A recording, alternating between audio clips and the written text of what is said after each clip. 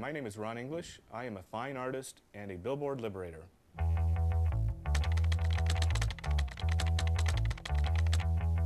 When Marie Claire asked me to do a billboard for Ray-Ban, and I figured out that I was going to be able to do this and not risk arrest, I was all about it. But to me, that's like my fantasy. It's like I get to have a billboard and without having to steal it. You can't just go apply to be in the art world. So when I first moved to New York and I didn't know anybody and I didn't know how to get in and I was clueless and I took my slides everywhere and they said, well, look at them in 5 years or 7 years. And finally I took one of my paintings and just started walking around. And then people said, well, whose painting is that? Who are you moving that for? And I said, well, that's my painting. And I said, well, who represents you? And they said, I represent you now. And so it was kind of funny, but I mean, there was no way in, and then the simplest thing is just to walk around and be your own billboard. I think that you have to express yourself, and you have to express yourself in a place and in a way that people experience it and see it. You know, I mean, it's great to have a great fashion sense, but if you don't walk out of your house, then it doesn't mean anything. It has to interface with the public at some point. And they showed me the new line of fashion and things that were going on, the trends. They said, could you make a piece of art that incorporates all the new trends? The new designers are doing stuff with modernism and with like organic plant life. So this was kind of like an idea of this is somebody that they're fashioned from another planet. You go to sleep at night nude, and then the stuff grows on you at night, and then you wake up the next day and that's what you wear during the course of the day. And as you go around during the course of the day, it absorbs the sunlight, and then by the time you go out at night, it's all lit up. So it's just kind of a fanciful idea about another approach to fashion, or nature's approach to fashion.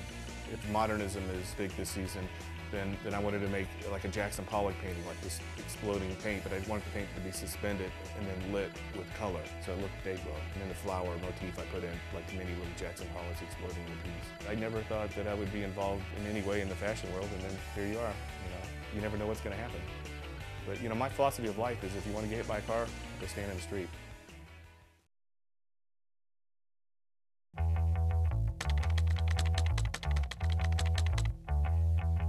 The piece that I did, Highways for Ramblers, for Marie Claire and Ray-Ban, Project Colorize, is kind of about freedom. I wanted like a really free spirit to be involved with the concept.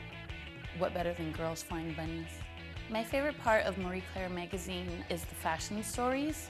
I just think it's a really great marriage of artistic photography with fashion and color concept.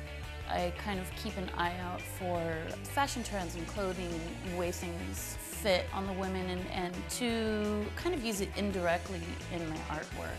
The fashion trend that I chose was the floral patterns. For me, patterns always just offer a really nice texture, and I thought that would be really great. One thing that I thought was really great about the new Ray-Bans is they have a couple different pairs that marry two different colors, like the red and the purple. And with the floral pattern that I took in one of the pieces on the main girl, I tried to kind of do the same thing, that color harmony. The girls being ramblers, just free spirits, kind of roaming the skies. Wearing the Ray-Bans worked really well for it. And they look really cool.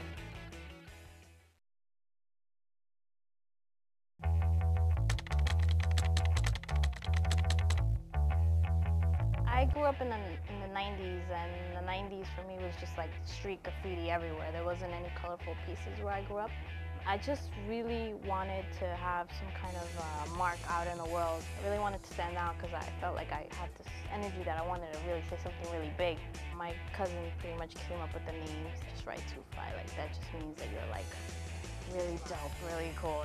As a graffiti artist, you're trying to get your artwork up on the street as big as possible, as many places as you can. So for the billboard to be like huge and so many people to see it, and in the city I grew up in, it meant a lot to me because I was like, wow, it's going to be really, really big.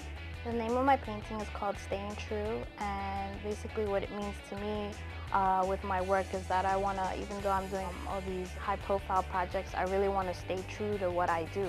I was really happy that I had the freedom to just paint whatever I wanted. I know that it's going to be really big on a billboard, so I wanted people to also have a little message in there. When they see it, maybe they'll think of that word as something for themselves.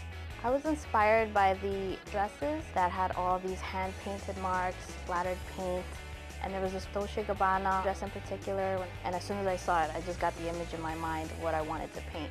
I think people really want those classic things to come back, but in these like modern new tones. Right away when I think of Ray-Ban, I think of like those shades, the wafers, kind of like an icon.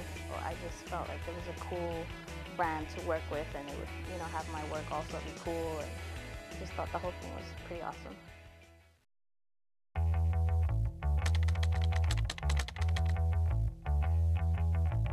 So what you're seeing trend-wise, a lot of influence from art. The painterly trend is really huge, and it's kind of beautiful, and it's everything from tiny little pointillist details to big broad strokes. Everybody's doing it. It's fantastic, and it's really added colour and texture to the palette. Also florals, absolutely huge. I mean, Takun, one of my favourite designers, just knocking out fabulous floral dresses, and I'm someone that only ever wants to wear navy and black, and I was like, oh, I want to look like a flower bush if this is what it's going to take. It's fantastic. And then of course day glow, very strong bright colours. We actually featured them in our June issue, and of course day glow stretching into accessories, not just fashion. And I have a pair here that I made earlier. Extending to Ray-Bans, no less. I love these.